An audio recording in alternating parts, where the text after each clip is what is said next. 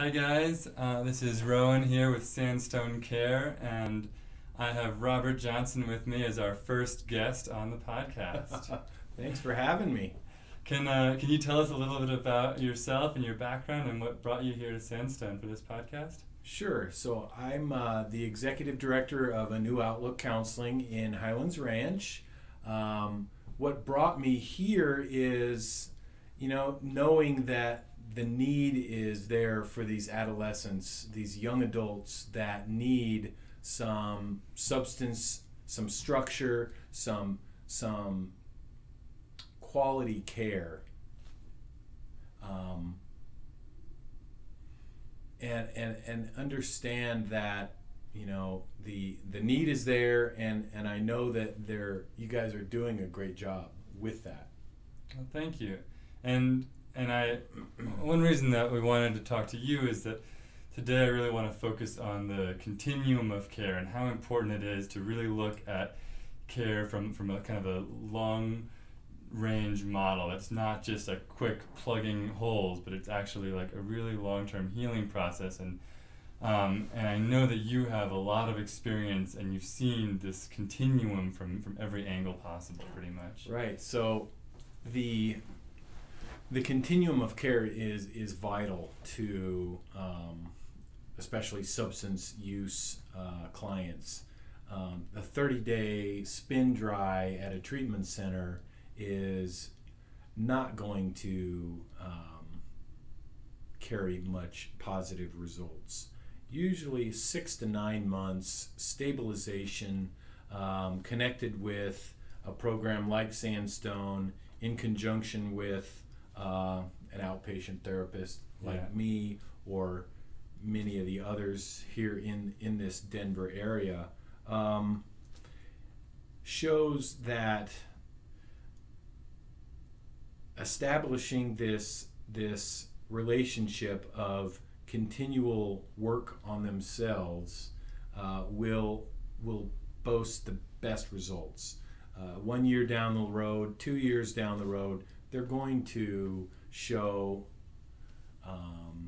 most likely that they're still clean. Right. Relapse is part of recovery. Absolutely. And it doesn't have to be.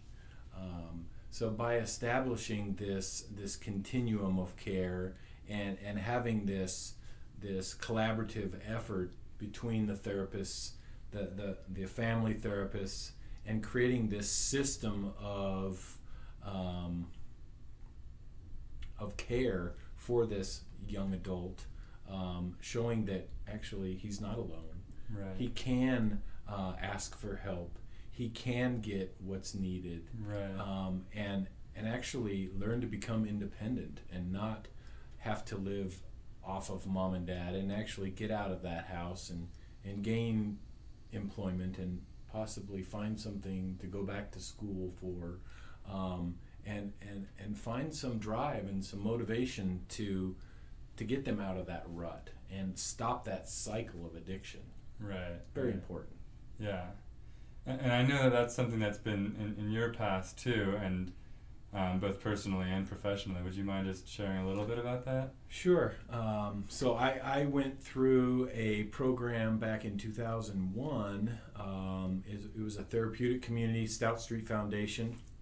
And, I learned a lot about myself. It was a behavior modification program.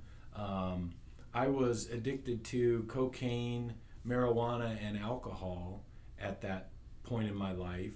And I found a new way to live that doesn't have to include substances. I reestablished relationships with my parents and my family, and realized that I'm worth working for, and change my life. Couple weeks, I'll be celebrating 17 years clean and sober. Congratulations. One day at a time, and I've done that through 12-step programs.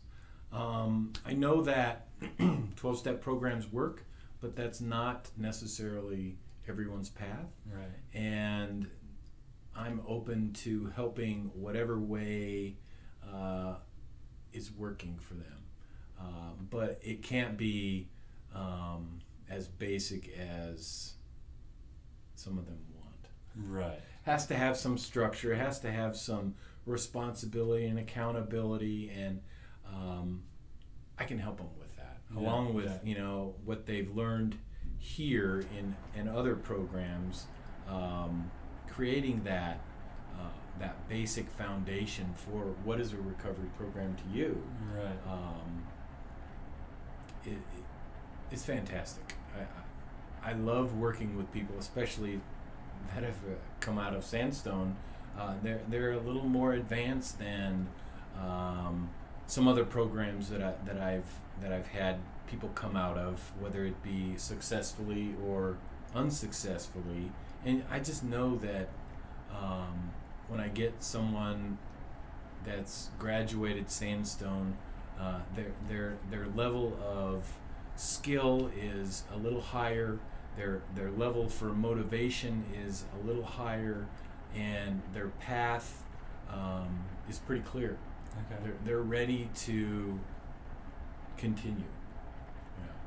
Well, that's great to hear, and a huge compliment, so thank you. And I know that we really love working with you as well, because you understand that process, and you can kind of pick up where we left off. And that's something that is so important for us, is that we're not just supporting someone while they're coming into our doors, but that if someone is reaching out to us and they're reporting that they need a lower level of care, that we can connect them with someone like you or many of the other wonderful and really talented therapists and counselors in the area. There's a lot of good ones out there. And then also that on the other end, if they need a higher level of care, they can go up to a program like the Harmony Foundation or Recovery Village in Palmer Lake, or there's other great programs around where they can stabilize and get that initial 30 days, and then maybe come back to us or go to another program or see an outpatient therapist. But that no matter what, we're really trying to connect people to go on this journey and not just try to do kind of a one-stop shop and get that quick fix. Yeah, like some for instance, some clients say when they get out of treatment, and they don't want to go to an outpatient, they don't want to go to an intensive outpatient. Right. I'm just going to go to meetings and not use. That sounds great. Yeah. I would love for that to happen. How are you going to do that? Right. And they don't have an answer. Yeah. And that's where we come in. Right. Is being able to connect those dots. Mm-hmm. Reach point A, we're going to go to B, and then we'll go to C, and then we'll just keep moving down the line.